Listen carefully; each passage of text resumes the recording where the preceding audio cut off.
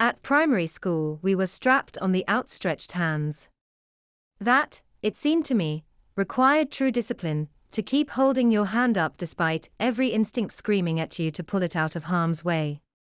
At least when the target was the backside, the teacher, and the 30 pairs of eyes belonging to your classmates, could not see any hurt mirrored on your face. Our teachers were mostly spinster ladies, one of whom tended to glow after administering a strapping. We had one male teacher, fresh from college, who kept me after school a few times and strapped me on the clothed backside. Afterwards, his face was redder than my bottom looked when I checked it in the bathroom mirror at home.